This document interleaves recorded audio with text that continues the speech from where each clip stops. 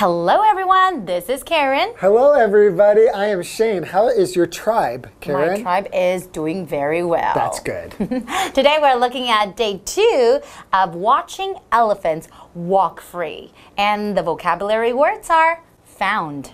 Found. A group of teachers founded the school in 1805. Educate. Educate. Anthony's job is to educate the public about dangerous illnesses. Weave. Weave. Laura wove a beautiful basket for her granddaughter to keep fruit in. Activity. Activity. The city has plenty of activities for both locals and visitors to enjoy. Opportunity. Opportunity. The actor was given a great opportunity to show everyone his talent. So we're still talking about elephants, right? And we're talking about your tribe. That's right. The Karen tribe? What is the goal of my tribe? Do you know the goal of my tribe? Well, I know that at this sanctuary, it's to take care of elephants, right? Yeah, it's actually not my tribe. It's just called Karen tribe. Yeah, you're Karen. That's right. Okay. But it's for the welfare of the elephants, right? So if you go there, obviously you're not going to be riding elephants or really like playing with elephants. So what can you do if you go there? I think there's a lot of great things that you can do. Like I know in this article, I think this person, she cooked and then she ate with the host family. And then she also taught English to the children there. Okay. And then while they educate the tourists or visitors on how to protect or save elephants. Yeah, and I remember there was like basket weaving. That's right. That's right. You can also weave baskets. So I guess, yeah, there's some activities you can do there. And I'm sure you get to interact with the elephants a little bit, but it's not really like using them for entertainment. Exactly. Right? So that sounds like really cool. It's like what they said, a win-win situation. That's right. Both sides get something great out of this. Yeah, because your tribe, my tribe, Karen can tribe, earn some money and learn some English. You're right. And then visitors can help to teach English and get to learn about the elephants and learn other things too. How meaningful is this? It sounds really fun. All right, let's go to Thailand and do it. All right, enjoy.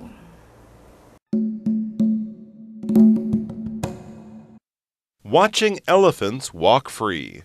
Kindred Spirit Elephant Sanctuary was founded by Carrie, who grew up in Northern Ireland, and her husband, Sombat, a member of the Karen tribe. Their goal is to protect the welfare of elephants, and that is why the sanctuary does not offer elephant rides or elephant performances of any kind. Instead, it tries to educate visitors about these amazing animals.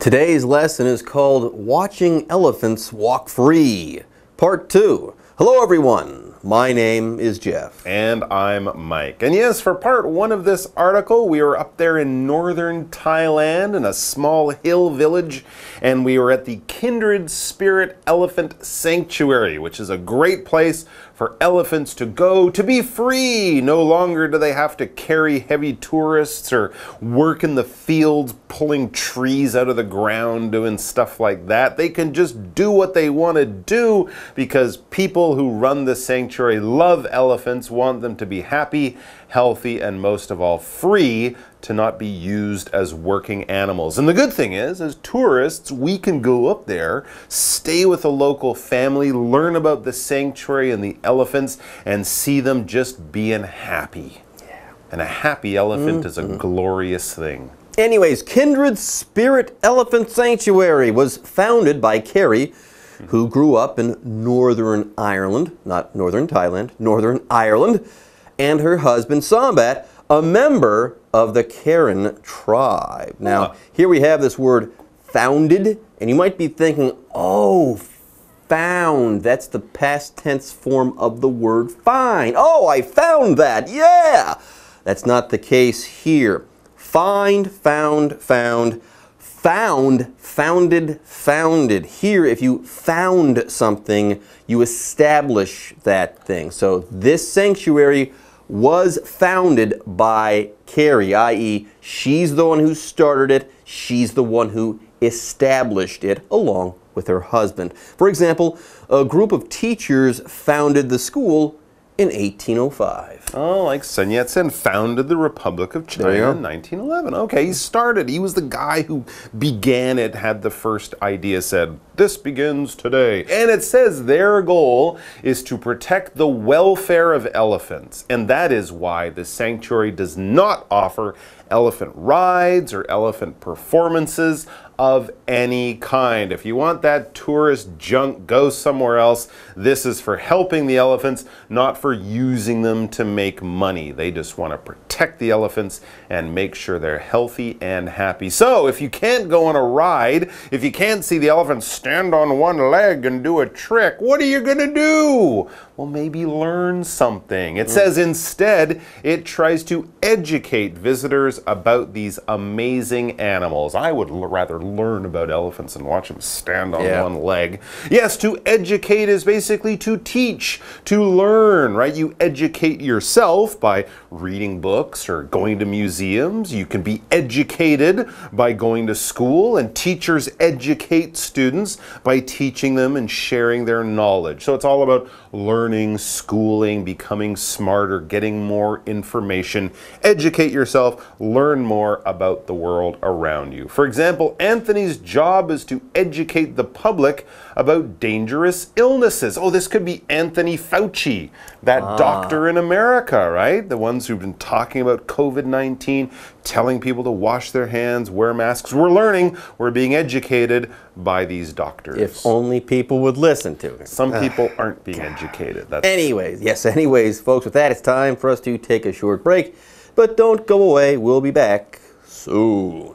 Hello， 大家好，我是 Hanny。作者去参观的大象庇护园地呢，是由 Carrie 和 Sombat 共同创立的。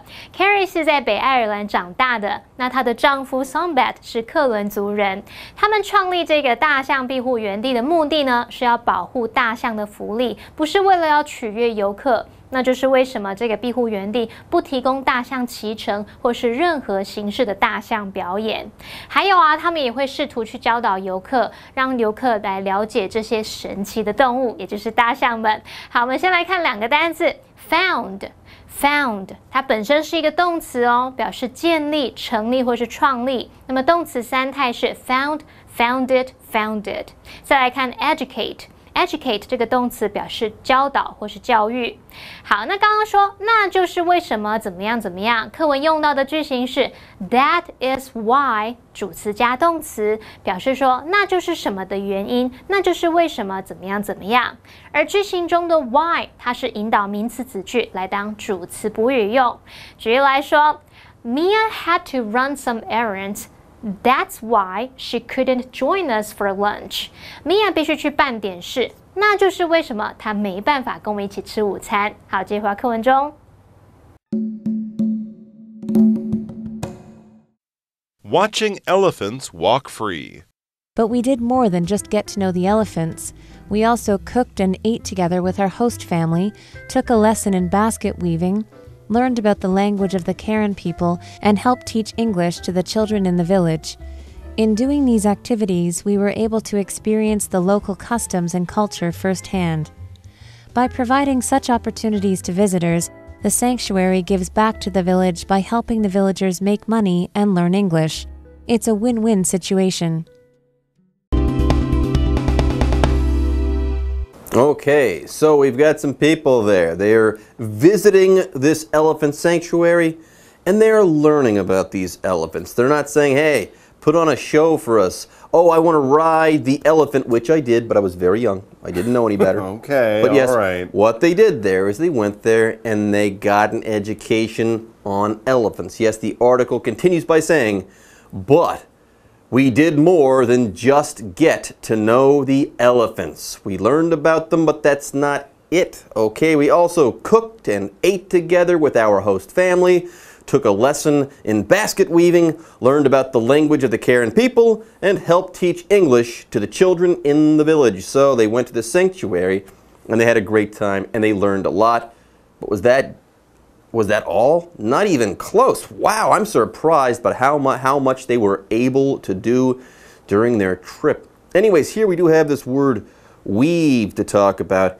It's a verb. When I think of weaving, I think of a knitting-like operation. Sometimes you'll see someone with 2 long needles and some string, and they'll be weaving those strings together there to make a piece of fabric, let's say. Here, though, if you're basket weaving, you're taking a material, maybe like dried leaves or bamboo or something like that, and you're kind of knitting them together, interleaving them, turning them into a mesh. Yeah, you go over and under, side by side and stuff like that, and you take these materials and you form a basket by weaving those materials. For example, Laura wove, that's the past tense form here, Laura wove a beautiful basket for her granddaughter to keep fruit in. Oh, okay. Probably using a strong grass or a leaf or something like that. Maybe string too. Absolutely. Interesting. So, they did a lot of stuff. That was quite a list of activities that they did. Remember, I think they were there just 2 days, but they really packed in a lot of good stuff. And it says, in doing these activities, we were able to experience the local customs and culture firsthand. What is an activity? This noun just means something to do, right? That's what you do. You have different activities. Most of our activities we might not really think about, like going to school or going to work. That doesn't really seem like an activity, but I guess it is. But generally, these are things kind of we choose to do in our free time. Your hobbies, your pastimes, little trips on the weekend, meeting your friends for coffee and then going to see a movie. That's a common weekend activity, something you do for fun or to pass the time or whatever. For example, the city has plenty of activities for both locals and visitors to enjoy. There's a lot to do. There's a lot of stuff to do. For everyone. That's right. Anyways, by providing such opportunities to visitors, the sanctuary gives back to the village by helping the villagers make money and learn English. How about that? Now, here we have the word opportunity to talk about. It is a noun. An opportunity is a chance. You're given a chance to do something good, usually. For example, the actor was given a great opportunity to show everyone his talent. Yes, he got the lead in that particular show. He was going to be center stage, and everyone was going to see how talented he really is. He's been given this opportunity or this chance to shine. That's an amazing opportunity. And the other thing about an opportunity is often the idea is that this isn't something that will happen all the time. So grab that opportunity. Yeah. Anyways, moving on. It's a win-win situation, says our article. Both sides here win. It's good for both sides here. So you would say it's a win-win or a win-win situation. All right, folks, with that, it's time for us to take a break, but don't go away. When we come back, we'll be wrapping up our article. 在庇护园地里面，作者他们除了认识大象，还有跟寄宿家庭一起煮饭用餐、上编织篮子的课程、学习克伦人的语言，还有帮忙教导村里面孩子们英语。那透过这样的活动呢，访客可以亲身体验到当地的风俗文化。相对的，村民也可以借由这样的机会来赚钱、学习英语。那么庇护园地不但保护了大象，也回馈了村庄。我们先来看3个单字 ：weave 表示编织，那动词三态是 weave、wove、woven， 或者是 weave、weaved。那么 Jeff 老师在解释单字时，他用到 fabric 这个字，指的是织物或是布料。它是拼作 F-A-B-R-I-C fabric。老师还有用到 mesh 这个字 M-E-S-H mesh 表示网线或是网状物。下一个单字 activity 表示活动，那么 opportunity 表示机会或是时机。这边还有2个重点，第一个。用 by 加上动词 ing 可以表达借由什么、透过什么。例如 ，He tried to lighten the mood by putting on some music。他试着借由放音乐来让气氛变得轻松一点。第2个重点，片语 give back 它是指归还、交还，那么也可以指回馈，像 give back to the village 表示回馈村庄 ，give back to society 表示回馈社会 ，give back to the community 或是 one's community 表示回馈某人的社区等等。好，举例来说。Volunteering is a good way to give back to your community. 当志工是回馈社区的一个好方法。进入课文中。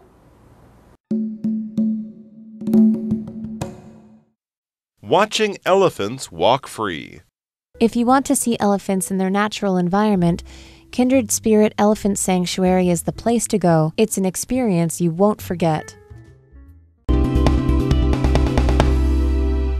Okay, hopefully one day I'll be able to book a trip there to northern Thailand because I want to visit this elephant sanctuary.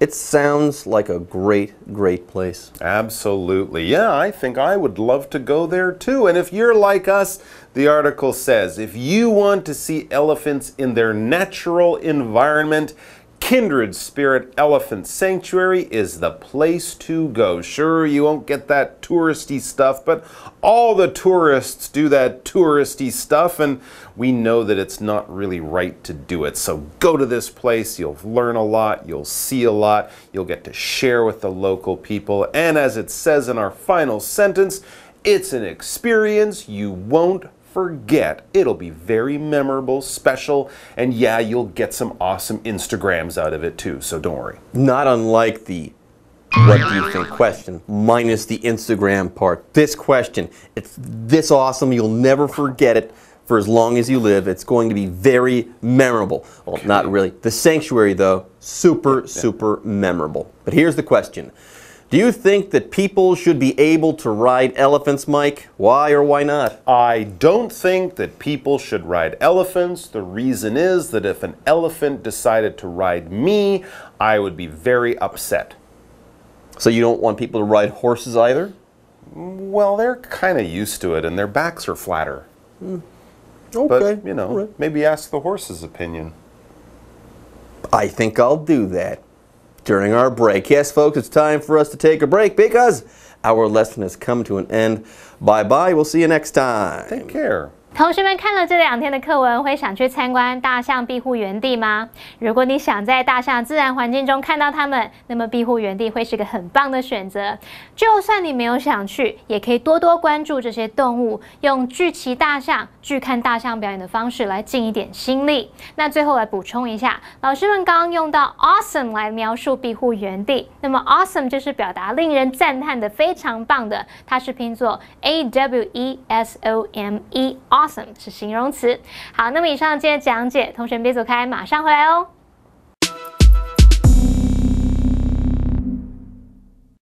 Hello， 各位同学，大家好，我是建安老师。我们今天带大家复习这个应答问题第2个部分。来，我们从第4题开始听，准备好了。Are you going to attend a university abroad or stay in your home country? A. I studied architecture in college. B. I'd like to get my own apartment someday. C.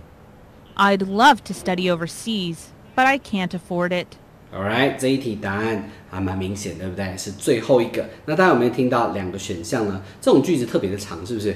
Are you going to attend a university abroad? Are you going to attend a university abroad? 你要出国读大学，还是 Stay in your home country? Or stay in your home country?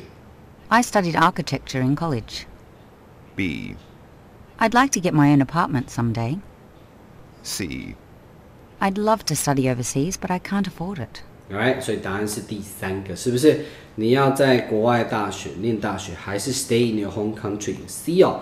I love to study overseas, but I can't afford it. 我想要出国，可是呢，负担不起。I can't afford it. A 呢 ，I studied architecture in college. 这边 Are you going to 是问以后的事情，但 A 呢 ，I studied 这个就错了啊。I like to get my own apartment someday. 有一天我要买自己的公寓，这个没有回答到，所以答案是 C。好，我们再来听下一题。Do you know if Carl mailed a package this afternoon? A. I believe that he did. B. You need to take that box to the post office. C. Postage prices increase every few years. Alright， 这一题呢，重点在于后面，对不对？因为它是一个间接问句，有没有听出来 Do you know if Carl mailed... Do you know? OK， 这个就不用听了，所以后面 Do you know 后面才是重点。Do you know if Carl mailed a package this afternoon? 所以呢 ，Carl 有没有 mail the package 就这样而已。A. I believe that he did. 这个是答案哦。B. You need to take that box to the post office. C. Postage prices increase every few years. Alright， 所以呢，这边 I believe that he did， 答案是 A。好，那其他的话怎么 ？Take the box to the post office， 跟这个 box package 类似相关的字。Postage prices increase every few years， 每几年呢，我们就会涨一次邮资哦 ，postage。OK， 那 every 呢是每一嘛啊，那我们之前应该有讲过，在文法的时候 ，every 后面要加单数，对不对？但这边是每几年就一次哦，所以这边是一个小小的例外哈。好，我们再看最后一题了，准备。Maria was supposed to arrive by 5 o'clock, wasn't she? A. Yes, everyone is allowed to leave at 5. B. Yes, you're right. I wonder what's keeping her. C. Yes, she did. She already turned it in. Alright， 这题答案是中间这个，我们再听一次。Maria was supposed to arrive by 5 o'clock, wasn't she? Wasn't she？ 你就知道说，这是一个问句，然后呢，它的里面是什么 ？Was supposed to arrive by 5 o'clock， 应该5点就要到呢。A. Yes, everyone is allowed to leave at 5. Leave at 5. B. Yes, you're right. I wonder what's keeping her. C. Yes, she did. She already turned it in. Alright， 所以答案是中间这个 Yes, you're right. I wonder what's keeping her。它应该要到啦，那到底是什么东西耽搁到它了哈 ？What's keeping her？ 让它无法来。那 A 呢 ？Yes, everyone is allowed to leave at 5。这个就是类似相同的发音，对不对 ？Supposed to arrive， 那这边是什么 ？Leave at 5。OK。C 呢也不对，是 already turned it in， 它已经交进来了。这个 No，OK。好，以上是我们今天的课程内容，我们复习就到这边，我们下堂课见，拜拜。